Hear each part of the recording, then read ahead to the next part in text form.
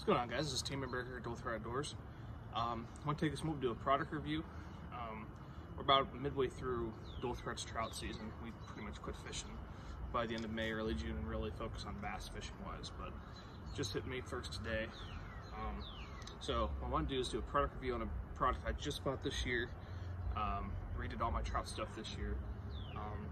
Looking at the St Croix Trout Series, the 6'4" light action, and this has been an absolute workhorse for me this year.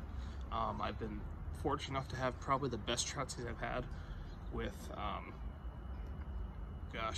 4 different trout that were 17 inches or bigger, 2 rainbows from Lycoming, actually 4 over 18, sorry, 2 from Lycoming, 1 from Pine, 1 from Lowestoft, as well as a 17 from Pine. All of those were rainbows other than a 19-inch cold one from Pine, which is my biggest this year, both large, long, and fat. But what all those trout have in common is they were all caught on this rod, and not all on the same bait either. This has been probably the best trout rod I've ever owned. My only complaint that I have fixed with this is the fact that it's 2-piece. I hate 2-piece rods, but I wanted a longer light action rod, so I just put a little bit of super glue there. That doesn't move anymore, so that's not an issue anymore, but the sensitivity on this rod's great.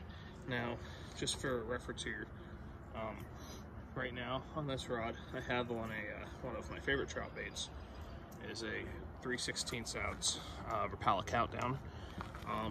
This rod is absolutely perfect. Backbone, sensitivity, everything. Throwing countdowns, small jerk baits, spinners, any reaction baits. Very tippy, about a 50-50 bend, so it's pretty parabolic there. So you're not ripping the hooks out of fish's mouth with that. So great for that. And of those 4 trout, those 5 between adding the 17-incher. There has only been one of them that was on reaction bait. Actually, 2 of them, sorry. 2 of those 5 were on these. The other 3 or 5 were on just very soft plastics with just fishing and bait style, with just a split shot and a hook. This is also great for that too. With that longer rod, you get that longer casting distance, and it helps your drift a lot too. And again, when the fish is fighting, it really helps fight well. The President XT size 25, great drag system in that for an $80 reel, but can't say enough great things about this rod.